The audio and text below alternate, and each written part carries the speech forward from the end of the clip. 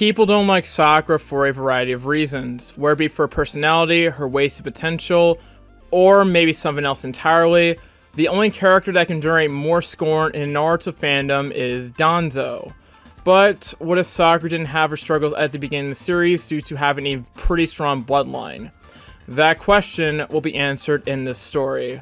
Yeah, soldiers, it's your boy the Anime States coming to you for another video, and this is what if Sakura was a Senju. So, for this series, I'm going to be, again, making another series that features a character other than Naruto. This one being a character that could probably use a lot of help. Particularly in part 1 Naruto, she does improve in Shippuden, and is really good in Boruto, in my opinion. And I ain't just saying that because she looks like a nice waifu. Anyways, before we get into this story, let's get to the usual stuff. First off, be prepared for other videos such as Uzumaki Tales Return to the Whirlpool, chapters 10 through 12, which will be coming very soon, and some more videos that are going to be coming this week and next week as well. Make sure you watch my Community Tab like a hawk for updates on this what if and other what ifs in particular, or other series or other video ideas I have on the back burner.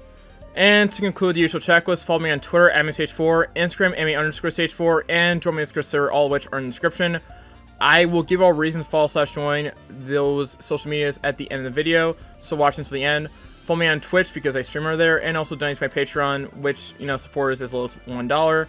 And if you have any fanfics you want me to read, be it Naruto, MHA, DBZ, One Piece, or something else, comment down the name of the fanfic in, well, the YouTube comment section. Since it's a new series, we can jump into the story, so let's get into, well, the story. Alright, so obviously the first thing we got to do is figure out how to make Sakura a Senju. Well, that is actually very easy, as Sakura's parents were never really anything that special. And we never really got a lot of background on them, so we can just do a little bit of rewriting of history, or to be more exact, filling in some blank history with our own headcanon. Now, you all know my philosophy when it comes to giving someone Senju DNA. Not the traditional way, especially since I don't have a girlfriend, but through writing it in, and that is to give said character wood release.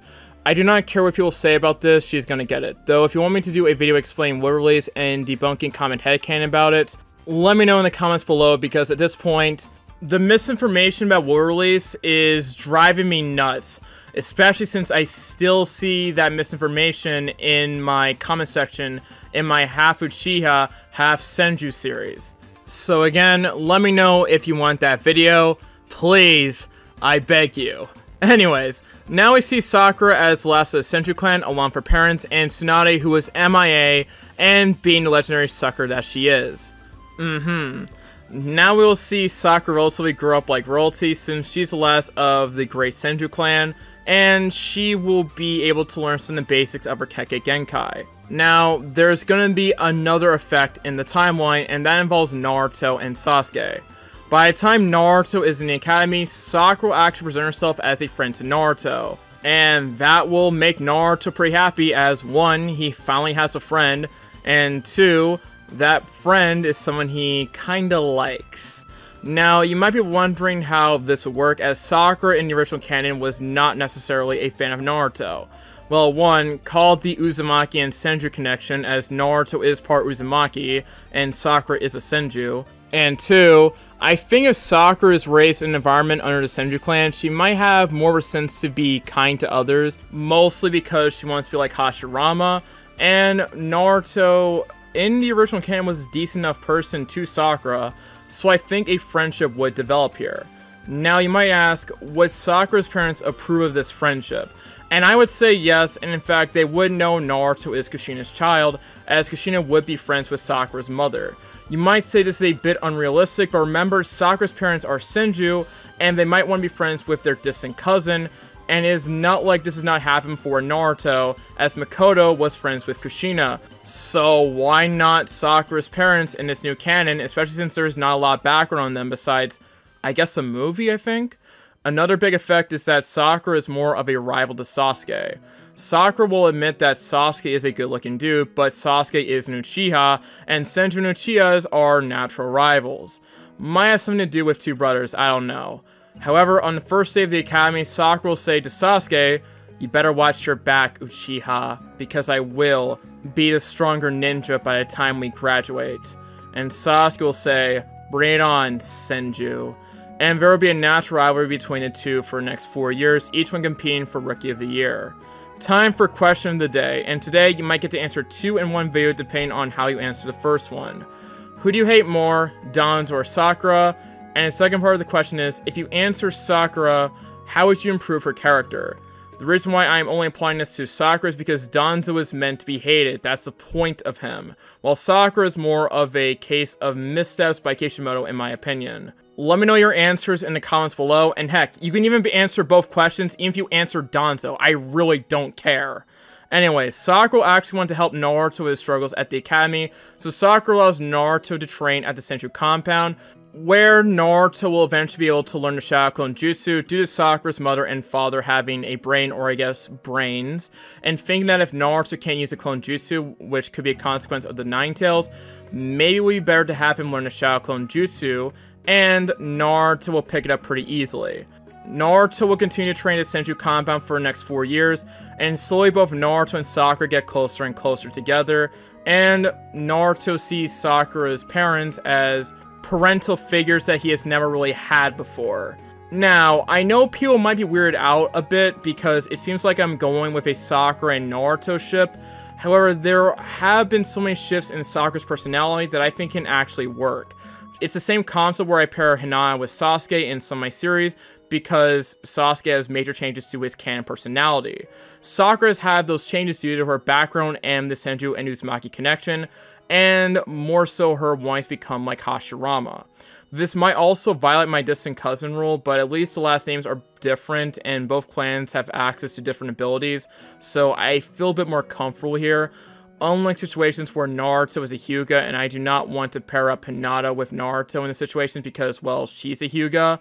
Anyways, Naruto will be able to get stronger over the years due to the training he receives from Sakura's parents and some sparring sessions with Sakura. Now, what will Naruto acquire in addition to Shadow Clone Jutsu? Because you all know me very well that I would not give Naruto just a Shadow Clone Jutsu in a 4-year time period. Well, the Senju clan isn't very well versed in wind ninjutsu. However, they are versed in earth and water ninjutsu, with Naruto learning some water ninjutsu. Jutsus, I guess how you would say that. Anyways, Naruto before he graduates will acquire the water bullet jutsu. And that's about it.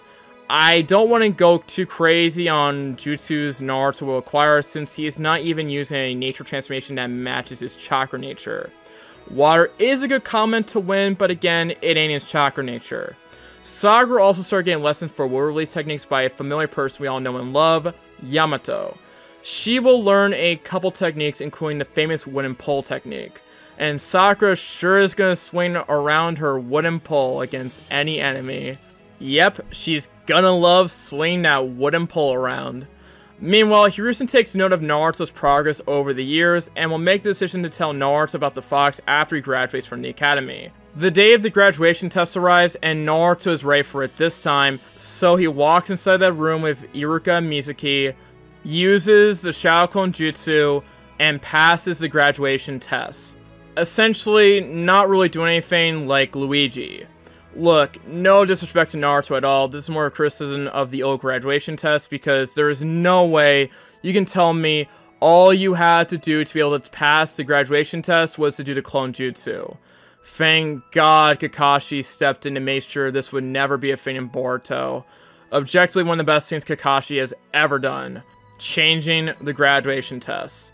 Anyways, Sakura will congratulate Naruto and both will go out and celebrate with some ramen. Meanwhile, Mizuki will try and fail to seal the scroll because again, he is the Detroit Lions of Naruto. Hiruzen will then have a meeting with Naruto a couple days after he graduates, and he will tell him about being a Nine-Tailed Shinchuriki, and Naruto will accept being, well, the Nine-Tailed Shinchuriki, and is glad he at least knows why he experienced glares as a child.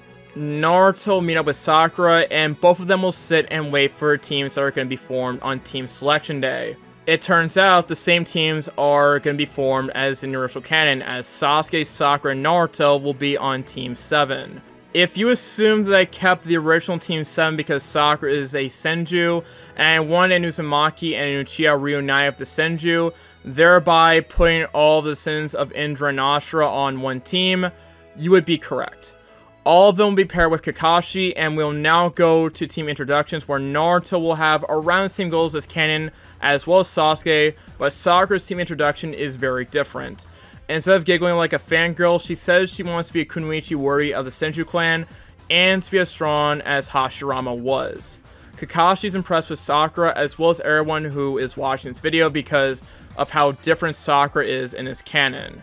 The battle test will actually go relatively the same, with everyone putting up a fight, but they still don't work together. Well, Sasuke doesn't, but Sakura and Naruto do work together, but Sasuke's too busy being emo. Sasuke will be the one tied up because he didn't work with Naruto and Sakura, and both Naruto and Sakura are nice enough to give him food, and Sasuke will accept it because as much as he does not like receiving help from others, he is hungry, and it would only hurt their chances at retaking the test if he is hungry.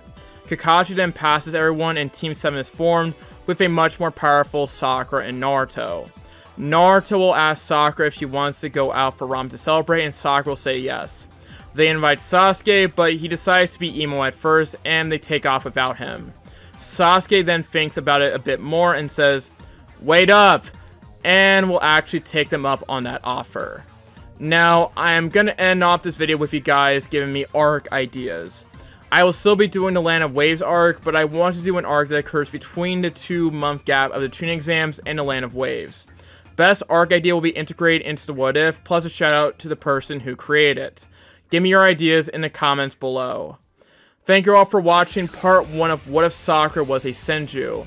I definitely am going to be interested to hear the responses to this series, because I don't think a lot of people would have expected this series out of me, but here we are.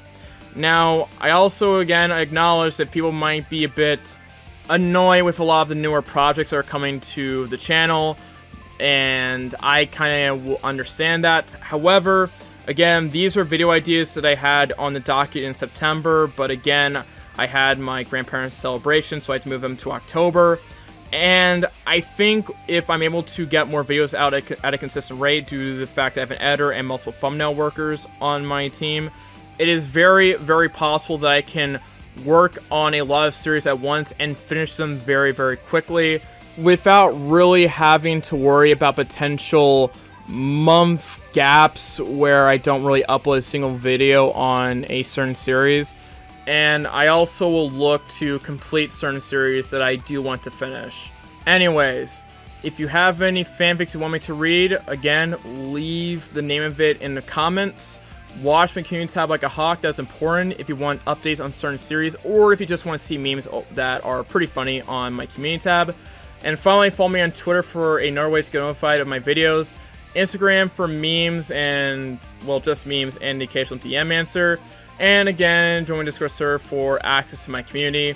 And that's about it for that. Again, just follow me on Twitter, Instagram, and join my Discord server. Shout out to my $10 patrons. Their names are on screen. My $50 patron Anguish and my $30 patron Nashu.